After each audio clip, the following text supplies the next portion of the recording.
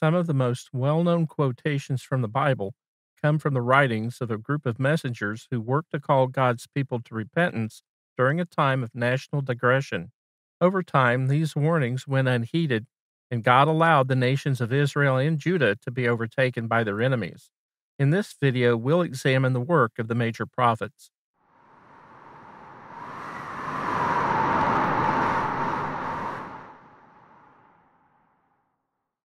There are 5 books in this group written by 4 prophets. These are referred to as the major prophets because their writings are longer in comparison to the minor prophets, but are of equal importance.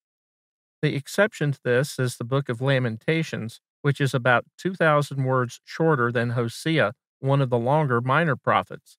Lamentations is listed with this group since Jeremiah is the author. The work of these prophets became prominent during the period of the divided kingdom, spanning the destruction of Jerusalem and Babylonian exile.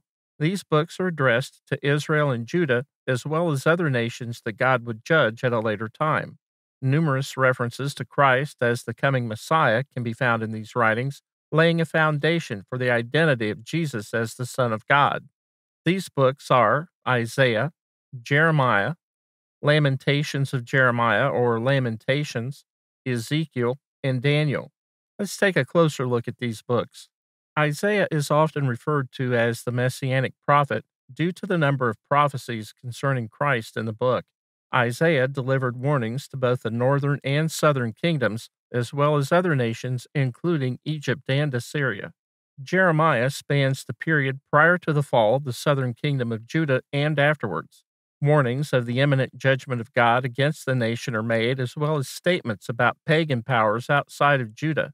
Jeremiah foretold of the 70 years of the Babylonian exile before a remnant would return.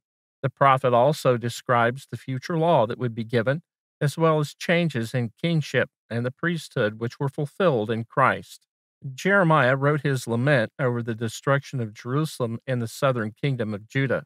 He mourns the loss of the beauty of the nation due to spiritual neglect on the part of the Hebrews. Jeremiah's life was one of hardship, earning him the designation of the weeping prophet. Ezekiel was taken to Babylon in one of the first groups of captives. His warnings were sent back to the inhabitants of Jerusalem, who held out hope that they would be delivered from the destruction of the nation that had been prophesied. Ezekiel addresses other nations as well as the captives taken to Babylon. The book uses highly figurative language that is often misunderstood and misinterpreted. Daniel was one of the first of the captives to be taken from Judah to Babylon. Daniel, refusing to corrupt himself in Nebuchadnezzar's service, seeks after God and is blessed with wisdom, including the interpretation of dreams. Daniel's life spans the entire 70 years of the Babylonian exile. Some of the visions that he receives are concerning the end times, and like some parts of Ezekiel, are often misinterpreted. In the next video, we'll review the minor prophets.